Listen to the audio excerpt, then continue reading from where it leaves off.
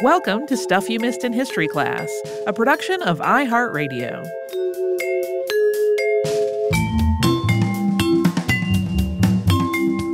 Hello and welcome to the podcast. I'm Holly Fry. And I'm Tracy V. Wilson. This accidentally turned out to be kind of a well-timed episode just in terms of what inspired it and what's been going on with that inspiration. The show Succession just won a cajillion awards. Yeah. We originally tried to record this episode the day after that happened. Well, that was the day after one of the awards shows. Yes. There have been several. They have really been sweeping and, in my opinion, well-deserved. I can talk more about Succession on behind the scenes, but this is not a spoiler, but in season 4, there is a moment where one of the characters, Logan Roy, is observing one of his low-level employees, and the employee is understandably nervous because this is not normal for this person who runs the company to be walking the floor, and he is very carefully typing out some stuff, and the Logan Roy character says, "You've typed one email," and he calls him a Stakhanovite, and I'm like, why haven't we ever talked about the Stakhanovites? Because this is a really interesting, strange, orchestrated moment in labor history in the USSR. And it, kind of exemplifies some problems and propaganda that were going on. So we are going to talk about Alexei Stakhanov and his achievement and how that was parlayed into a big moment for Stalin and for his plans. Yeah. So to set the stage of Alexei Stakhanov's achievements and rise to fame, we have to talk about Stalin's 5-year plans. In 1928, Stalin rolled out a policy to overhaul the economics of the Soviet Union. His regime's assessment was that the Soviet Union had become too entwined with capitalism. There needed to be a plan to break that. So the 5-year plan cycle was announced, and this name's pretty self-explanatory in terms of the structure. Every 5 years would focus on a set of goals that was intended to achieve what Stalin envisioned was a more perfect Soviet Union. We talked about some of this in our episode on the Holodomor famine.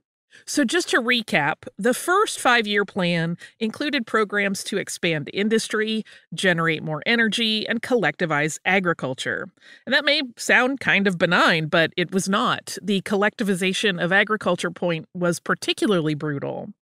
The kulaks were a class of farmer in the Soviet Union and Russia before it who were considered, it's often called wealthy peasants, meaning that they operated well above a subsistence farming level.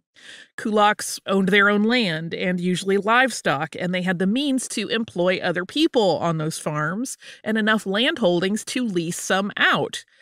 Kulaks became cornerstones in a lot of communities because they also conducted financial and administrative support in their villages. Sometimes they would even issue mortgages. And to Stalin's government, this was capitalist and inherently wrong. So part of the first 5-year plan was eliminating the kulaks. Prior to the introduction of the 5-year plan, Stalin's regime had already tried to make life harder for the kulaks. They did that through things like heavy taxation and new laws that restricted their land usage. But starting in 1929, as part of the first 5-year plan, what has come to be known as dekulakization began, with a call to, quote, liquidate the kulaks as a class. This included violent attacks on kulak farms, as well as deportation, arrest, and property seizure by the government. And all of this was done under that goal of collectivizing agriculture. Literally, they wanted to put all farmers to work under one collective umbrella for the government, rather than any of them working for themselves. This was all framed in propaganda as necessary to achieve non-capitalist industrialization. But one of the direct results of this was a massive famine. That was the Holodomor. As we mentioned in our episode on the Holodomor, the loss of farming expertise that came from this dekulakization, plus bad weather and poorly run state farms, all meant that the grain industry collapsed. We talked in that episode how a lot of this was like in what's now Ukraine, because growing grain was such an enormous part of the Ukrainian economy. As the country started to recover in 1933, after having experienced millions of deaths, The Soviet government tried to cover things up, and time was ripe for some sort of story that could be used to bolster morale and boast to the globe of Soviet superiority. As this disastrous first 5-year plan came to an end in 1932, being claimed as a success in spite of all the serious problems it had created, heavy industry became the main focus for the second 5-year plan. This is where a man named Alexei Stakhanov became famous. So Alexei Grigorovich Stakhanov was born on January 3rd, 1906, in the town of Lugovia, which was in the administrative division municipality known as Levensky Uyezd, which in turn was part of the Oryol Governorate. Less than a decade before he was born, the Levensky Uyezd census tallied a population of just under 300,000 people. In his early 20s, Alexei met a woman named Yevdokia, who was possibly Roma, and the two of them started a romantic relationship. They never formally got married, but they lived as husband and wife, and they had 2 children, Claudia and Victor, together. Stakhanov became a coal miner working in the state-run Central Ermino mine in the Donbass region in what was, at the time, the Soviet Ukraine. The entire coal mining industry had been reorganized from the top down in 1933 when the leadership within the system was assessed as being inefficient and unable to meet the goals that had been set by the Communist Party in the 5-year plan. New targets were set for all mines as part of this reorg. Donbass was considered a poorly performing mine area. It rarely met the production goals that had been set for it, and the work there was unsurprisingly grueling. So the system for this mining was set up as sort of an every man for himself affair, with financial incentives to produce the most coal.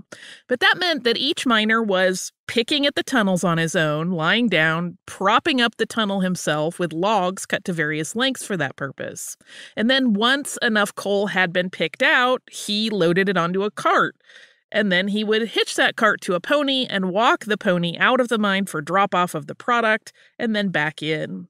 And according to the official story, Alexei Stakhanov thought this was a really foolish way to run a mine.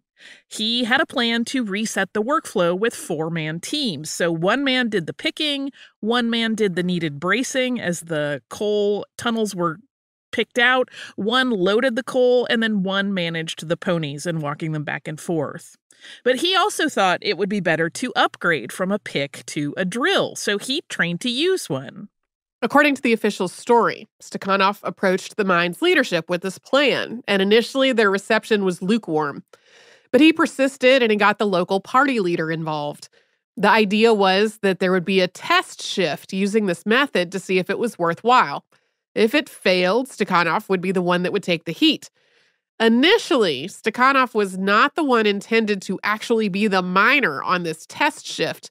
The Communist Party leaders wanted somebody to do it who was a member of the party, and he was not. Of course, they also wanted that person to be strong and skilled. There just weren't any other candidates who were as well suited to it as Stakhanov himself was. On August 31st, 1935, Alexei Stakhanov went into the mine for a 6-hour shift. The local Communist Party leader and a journalist were on site to report what happened, and when it was over, he had mined a mind-boggling 102 tons of coal. That is not a typo. It is reportedly 14 times the amount that he would normally produce in a shift, all purportedly because of his new method of dividing the labor in the mines. So if you're thinking division of labor wasn't really a new concept in 1935, you're right. It wasn't new globally. The assembly line, popularized by Henry Ford, for example, had been in operation since 1913. It wasn't new to the Soviet Union either, and this form of mining had been championed in Soviet mines on and off since the 1920s, but had never really gained wide support. Additionally, this situation was set up where it was a test, so Stakhanov was the only miner working in the area during the test. This was a situation where he physically didn't have to move far from one mining ledge to another. He wasn't sharing space with other miners, not having to keep out of each other's way, things like that. We will loop back to a discussion about the real nature of that historic night in a little bit. Publicly, this was a banner PR moment for the Communist Party. At last, the idea of a super-efficient Soviet Union had a touchstone, and an everyman who could be modeled as a hero. His achievement was first written about in the papers of Donbass, and soon caught the attention of Sergo Ordzhonikidze, who was the Minister of Industry. He, in turn, according to the official story, brought this story of Stakhanov to Stalin, and Stakhanov quickly went from local hero to national star. He was also given an instant membership in the Communist Party. Pravda wrote about Alexei, and the communist press started touting the benefits of the Stakhanov system. Alexei Stakhanov, who was the sudden darling of Stalin's government, was moved to a nice, furnished apartment and given a horse and a buggy. This was a luxurious upgrade from the life he had been living. Later, his daughter Violetta shared with the BBC, quote, "Dad was particularly proud of the horse." A tour was also planned, part lecture tour and part training tour, so Alexei could share his knowledge with the rest of the country.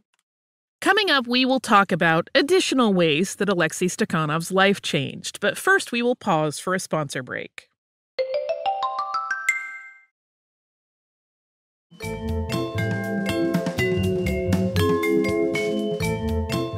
As Stakhanov's fame grew, his partner Yevdokia grew increasingly more uncomfortable with the situation.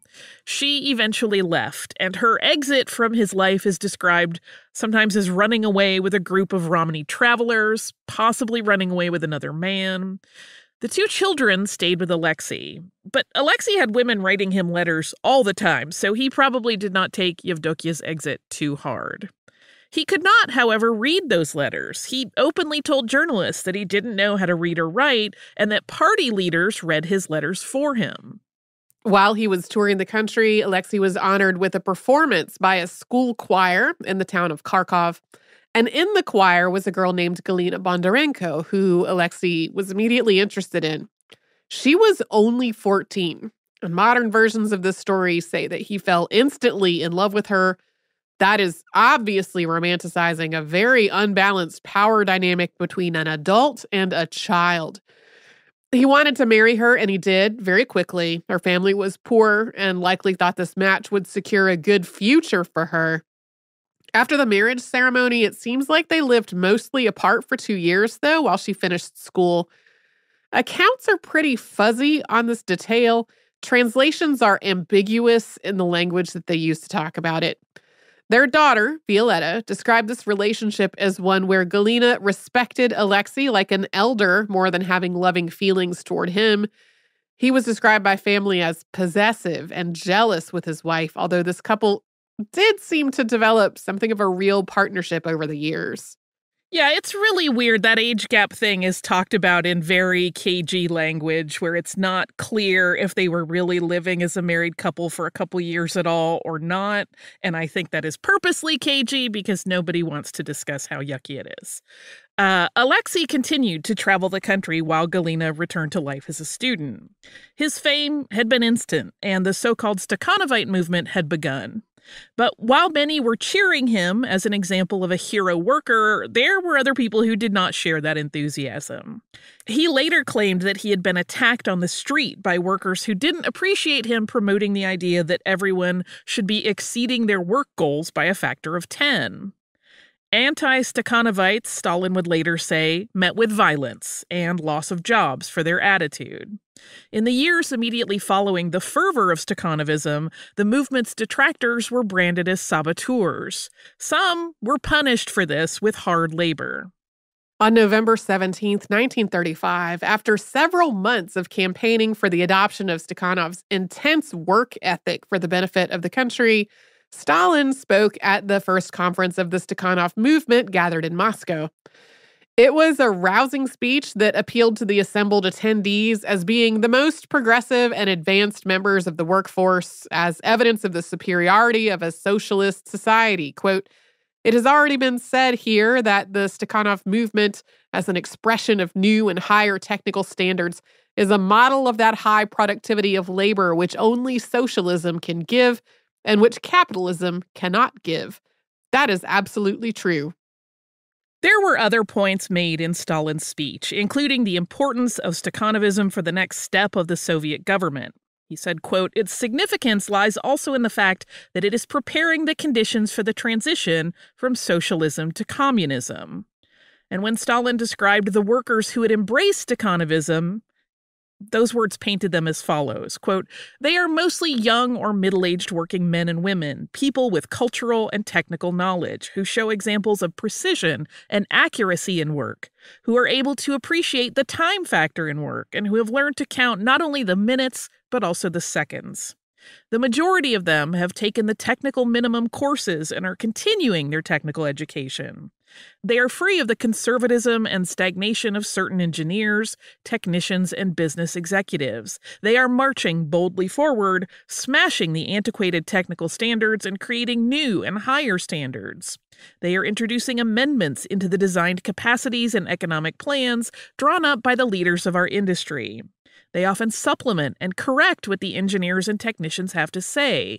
They often teach them and impel them forward, for they are people who have completely mastered the technique of their job and who are able to squeeze out of technique the maximum that can be squeezed out of it."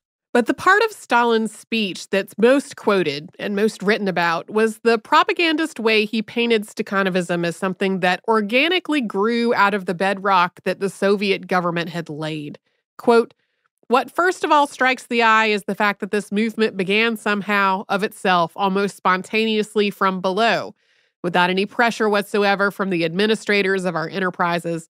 More than that, this movement in a way arose and began to develop in spite of the administrators of our enterprises, even in opposition to them. The basis for the Stakhanov movement was first and foremost the radical improvement in the material welfare of the workers. Life has improved, comrades. Life has become more joyous.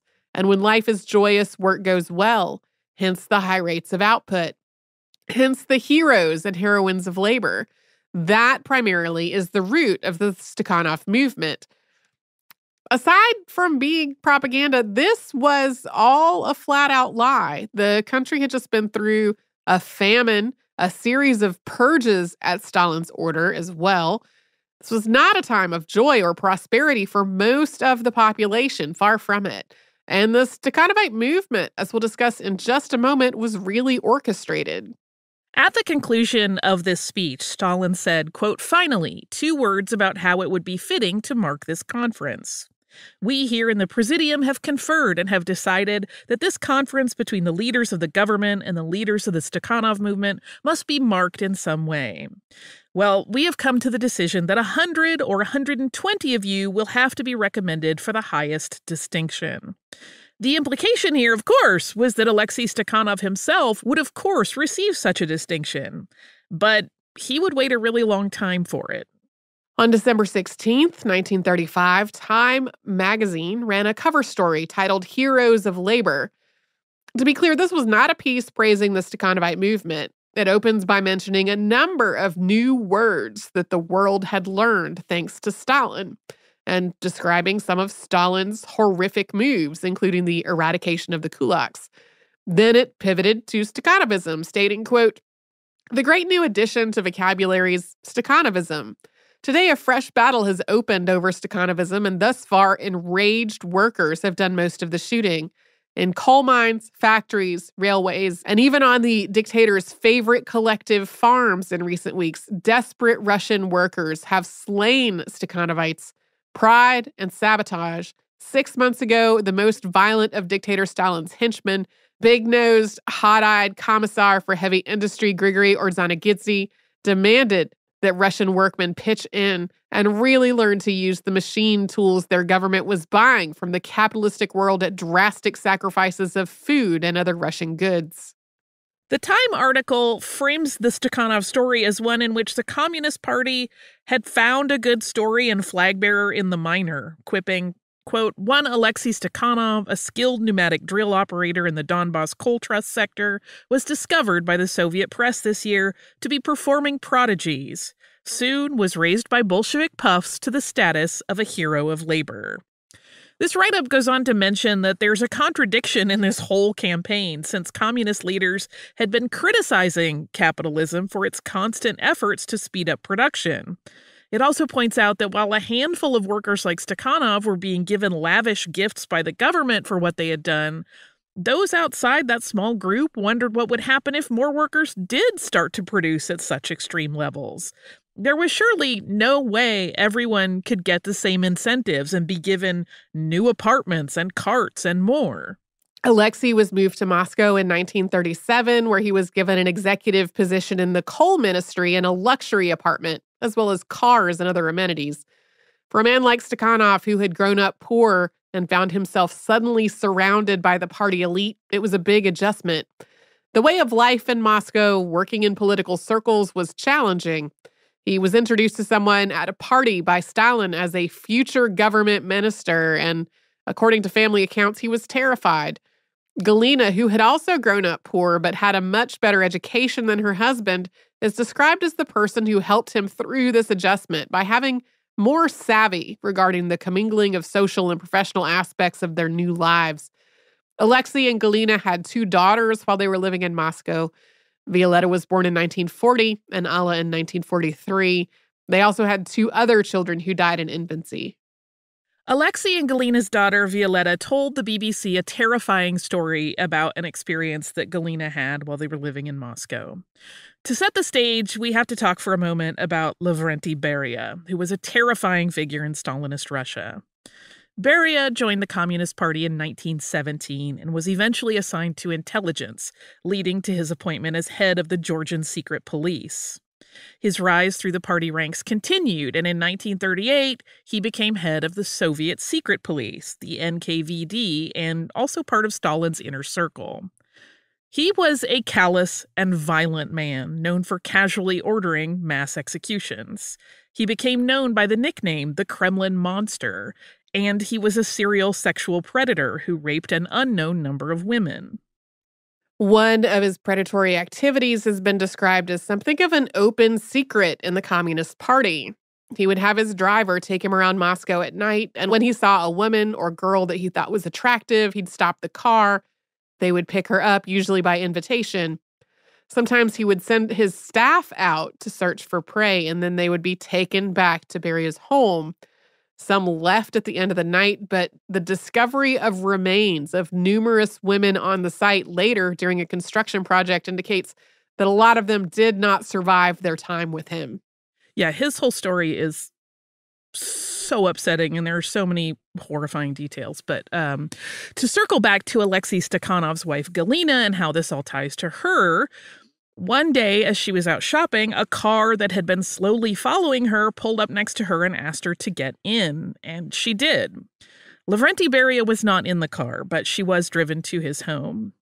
Galina in this story is clearly a very cool-headed woman, because when she was brought into the house and kind of realized the danger she was in, she told the officer there that she was married to Alexei Stakhanov and that she was pregnant. And that put an end to things. After that, she was escorted back out to the car and she was taken home. But Alexei was angry with Galina for having gotten into the car because Beria's practice of looking for victims was so well known. It seems like she thought, this is somebody in the government who knows my husband and they need me for something. But despite this incident, the Stakhanovs stayed in Moscow, and Alexei continued to work for the coal mining industry into the 1950s. Stakhanov didn't stay in Moscow forever, though, and we'll talk about what precipitated his move after we hear from the sponsors that support Stuff You Missed in History Class.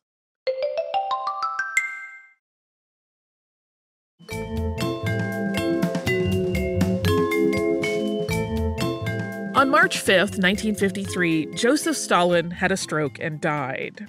And once the ensuing power struggle over his successor was complete, which included the arrest, trial, and execution of Lavrentiy Beria for treason, Nikita Khrushchev was the new premier of the Soviet Union.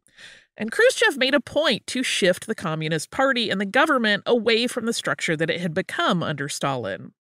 During a closed session of the 20th Congress of the Communist Party held in February 1956, Khrushchev gave what was called his secret speech about the problems of the Stalin government and the reforms that were needed.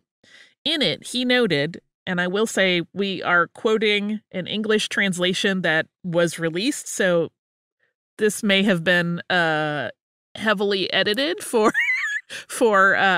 English-speaking audiences, but this is what we have. In it, he noted, quote, "At present, we are concerned with a question which has immense importance for the party now and for the future, with how the cult of the person of Stalin has been gradually growing, the cult which became at certain specific stages the source of a whole series of exceedingly serious and grave perversions of party principles, of party democracy, of revolutionary legality."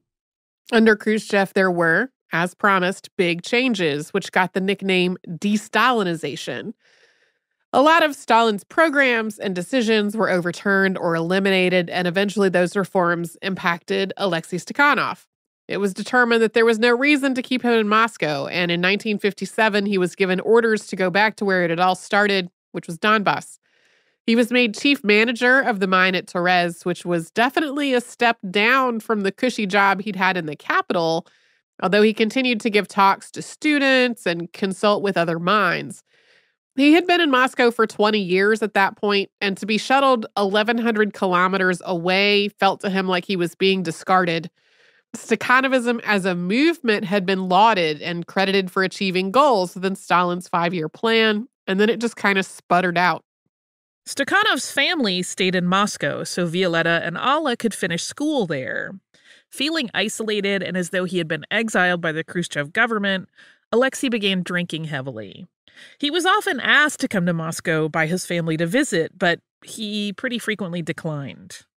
Despite the fall-off in enthusiasm for Stakhanovism after its initial surge and its relegation to history once Stalin was gone, Stakhanov continued to be a heroic figure throughout the time of the Soviet Union. In 1970, he finally received the accolade that he thought he had been promised in Stalin's speech in November of 1935. He was given the honorific Hero of Socialist Labor. His drinking became so problematic that he got into trouble at various times. He is alleged to have been in a brawl at the restaurant in the Metropole Hotel that resulted in the loss of his accolade and of his Communist Party card. In November of 1977, in Donbass, Alexei Stakhanov had a stroke, and he died shortly thereafter. In 1978, the city of Kadyevka was renamed Stakhanov. This was a coal mining city in what is modern-day eastern Ukraine. Though his reputation may have tarnished, he did still hold an iconic status, particularly in the coal industry. In 2006, Stakhanov's pneumatic hammer was included in a display at the Kremlin Museum as part of an exhibit about gifts given to Soviet leaders in the 20th century. There are historians who break down the flaws and improbabilities in the entire Stakhanov achievement story, who say that that famous night when he produced such an enormous amount of coal was staged by the communist government. In a 1985 New York Times article discussing the 50th anniversary of Stakhanov's record shift, journalist Sergei Shmemin writes, quote, "Konstantin G. Petrov, the chief of the mine's party organization, recalled that Stakhanov's wife strenuously resisted his attempt to make her husband a hero until she was silenced with the gift of a cow." That wife was his partner, Yevdokia, was not as actually married to him. This suggests that Stakhanov knew ahead of time that he would be successful and that this so-called test was mostly for publicity. Yeah, Yevdokia was like, I don't want everybody looking at our family. This article also notes that the entire shift was meticulously planned and that Stakhanov had 2 men propping in his tunnel and that Petrov was also in the mine holding a light for him through most of the shift. There were also additional people on hand to expedite the entire process, not just a 4-man crew, as was often reported. The article quotes an interview that Petrov gave in the early 1980s, saying, quote, "I suppose Stakhanov need not have been the first. It could have been anybody else. In the final analysis, it was not the individual face worker who determined whether the attempt to break the record would succeed, but the new system of coal extraction. But Alexei was the first. Why then? Well, because before a record can be set, a man has to believe in its feasibility and in his own powers.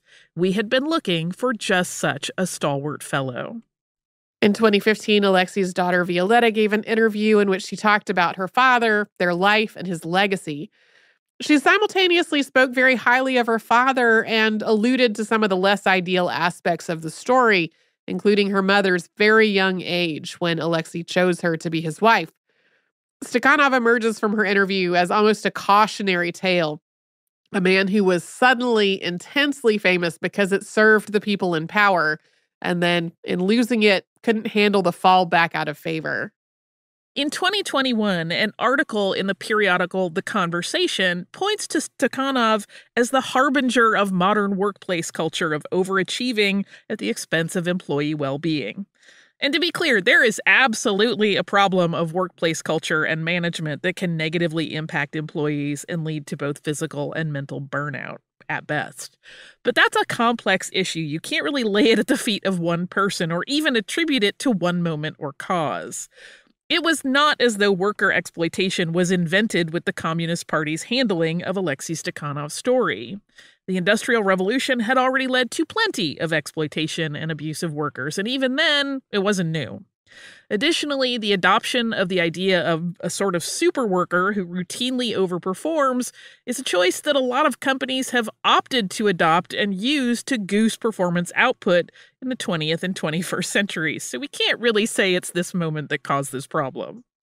And it's worth noting that even with the staging that's now recognized as having happened in that August 1935 test shift that made Alexei Stakhanov famous, it was still a pretty remarkable feat. The pneumatic drills at the time were just beasts that were hard to control and exhausting to handle, and Stakhanov did run it for 6 hours. So although his effort was exploited by Stalin, and though he didn't really come up with the whole idea of a division of labor, even if he had help, the accomplishment itself was still pretty impressive. Yeah, I mean, I feel so bad for him in all of this story because they clearly were like, we want an uneducated person that we can exploit who is also a very strong, like, he ran a drill for 6 hours, which is a lot. And I think that's why his status as kind of a hero in the coal mining industry in particular has sustained a little bit more, even though there are obviously problems with his life and some of his decisions. Right. That's all. I just wanted to make that note at the end. So nobody goes, do you not know how hard it is to do? I'm like, I do know how hard physical labor is, and I don't want to take that away from him while we can also talk critically about the rest of it. But I have a really fun listener mail that made me smile and smile. It is from our listener, Ashley, who writes, Dear Tracy and Holly, longtime listener, first-time writer, I am an actuary.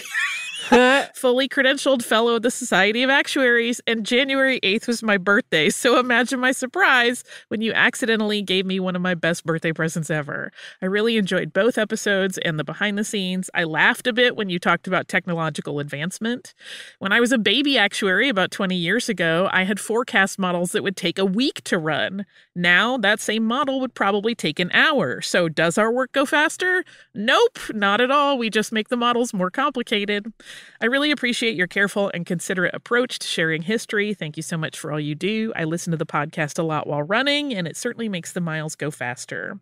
I do not have pets, so no pet tax, but my family and I love to travel when we can. Attached is a photo of Sue, the dinosaur from the Chicago Field Museum. Best wishes to you both for a wonderful 2024. Listen, I will always take a picture of Sue.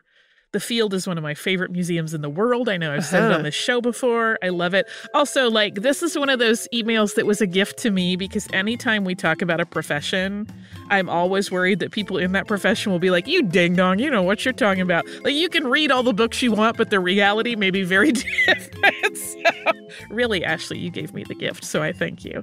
If you would like to email us, you can do so at historypodcast@iheartradio.com. You can also find us on social media as Missed in History, and if you have not subscribed yet, you can do that. We are easy to find on the iHeartRadio app or anywhere you listen to your favorite shows.